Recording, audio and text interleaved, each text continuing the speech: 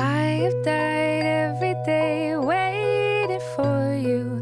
Darling, don't be afraid. I have loved you for 1,000 years. I love you for 1,000 more. Webster's defines IVF, in vitro fertilization, as a medical procedure of fertilization of an egg in a laboratory dish or test tube. Specifically, fertilization by mixing sperm with eggs, surgically removed from an ovary, followed by uterine implantation of one or more of the resulting fertilized eggs. This pioneering research began in the late 1800s with embryo research and development. However, the first successful birth of a non-human mammal did not occur until 1959. In 1965, the first human egg was fertilized in vitro. The first successful human IVF pregnancy was in 1975, but resulted in a miscarriage. Leslie Brown was a homemaker while her husband John was a railroad employee in Whitchurch, Bristol in the United Kingdom. Mr. and Mrs. Brown had been trying to have children for more than 9 years. They were desperate to become parents. During this time, infertile women were forgotten and ignored while being considered a positive contribution to population control. In the 1950s, Dr. Robert Edwards was studying chromosomal defects and birth defects. This led him to researching stem cells, the development of cells, and the reproductive system. In 1968, while researching at the Cambridge Physiology Laboratory, Dr. Edwards recruited nurse Jean Purdy for his team. At 23, Jean was a nurse working at the Cambridge Physiology Laboratory when she met Dr. Robert Edwards. She quickly became an integral part of his small team, researching embryos and in vitro fertilization. She traveled with Dr. Edwards to Oldham in northern England to perfect the IVF technique. Jean Purdy was a pioneer on the frontier of IVF. Patrick Steptoe would be added to their team in 1969. Dr. Steptoe's expertise with the new and revolutionary laparoscopic surgery made oocyte or egg retrieval more attainable and provided further opportunities to study the in vitro fertilization process. Jean Purdy, Dr. Robert Edwards, and Dr. Patrick Steptoe would blaze a trail for a new frontier in history. In vitro fertilization while using human eggs was very controversial. Infertility was viewed as a non-clinical issue. As a result, their experiments were not seen as a treatment for a medical concern, but as experiments on humans. This led to losing support, grants, and funding for their research while being scrutinized by the press and media as a moral, ethical issue.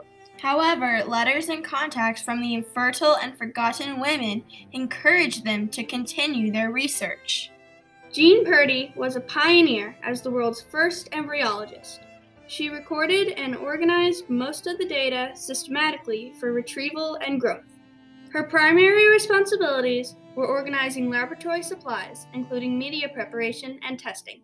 She was involved in patient care and present at embryo transfers and monitored growth. She would be the first person to identify the embryo as ready for transfer back into the uterus. In 1977, Leslie and John Brown decided to volunteer for a new method of in vitro fertilization. At this time, only one other woman had become pregnant from in vitro fertilization, but the pregnancy was ectopic and failed. The Browns jumped into the unknown, trusting embryologist Jean Purdy, Dr. Robert Edwards, and Dr. Patrick Steptoe to help them realize their dream of having a child. They no longer wanted to be considered forgotten. Using a laparoscope, Dr. Edwards and Dr. Steptoe harvested one of Leslie Brown's eggs.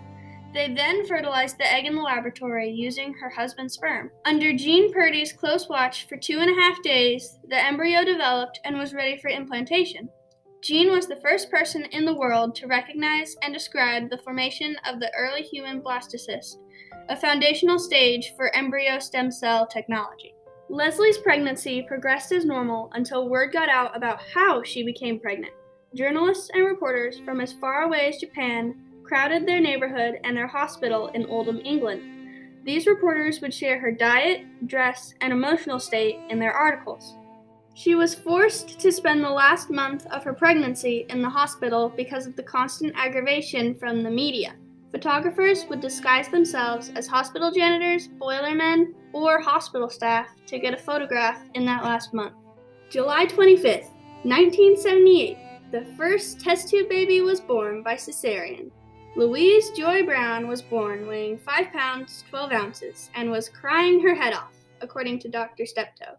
The headlines read, "Baby of the Century, it's a girl." Her name is Louise, and her parents are Leslie and John Brown, and I am pleased to present this happy family to you. I don't suppose there are many people that can say within hours of being born they were world famous. The 5 most important people that have been in my life has been my mum and my dad, Bob Edwards, Patrick Steptoe and Jean Purdy.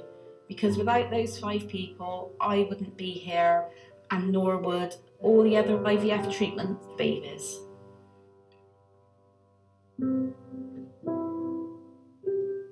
It was a really emotional time for Mum and Dad. I don't think you'd even think how manic it was. They went from a normal couple from Bristol, not being known by anybody, to being in the spotlight. Despite their success with Louise in 1978 and the first IVF baby boy, Alistair MacDonald, born in January 1979, they lost support and the team made urgent attempts to further the IVF frontier by funding a private clinic close to Cambridge where they could work together. Jean eventually found a Jacobean manor house for sale. This became the world's first IVF clinic, Bourne Hall.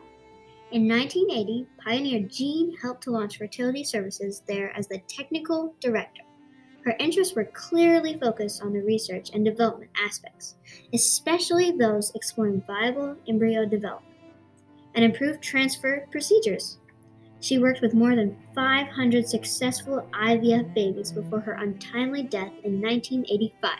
The Oldham Area Health Authority placed a plaque in 1981 honoring Dr. Edwards and Dr. Steptoe for their contributions to the IVF frontier. Jean Purdy was left off the plaque, even though Dr. Edwards protested and requested her name be added. This was rectified in 2019 when her name was added to the plaque at Bourne Hall. Jean was co-author on 26 academic papers about IVF between 1970 and 1985.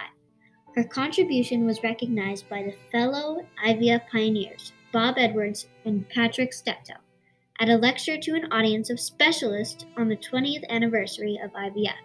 Dr. Robert Edwards announced there were 3 original pioneers in IVF, not just 2. Jean's legacy continues due to her dedication to IVF treatment. 300,000 IVF children have been born in the UK since the birth of Louise, with over 20,000 conceived at Bourne Hall. In 2010, Dr. Robert Edwards received the Nobel Prize in Medicine for the development of in vitro fertilization. Jean's legacy and contribution to the success of IVF must be remembered. She's a pioneer in this field. She helped start this entire field of human IVF. She developed procedures for cultivating, or culturing as we like to call it, the fertilized human eggs. And you look backwards in time, and she was right at the start of it, along with Steptoe and along with Edwards. They were equally responsible, all 3 of them. Jean Purdy was one of 3 scientists whose groundbreaking work led to the birth of the first IVF baby in 1978. There are over 5 million IVF babies now, and I suppose I'm part of their history. Heart beats fast, colors and promises, how to be brave. Jean helped turn the IVF frontier into a robust medical treatment. As a pioneer on the frontier of IVF, Jean Purdy broke barriers in medicine and helped blaze a trail for the forgotten. All of my doubt suddenly goes away somehow.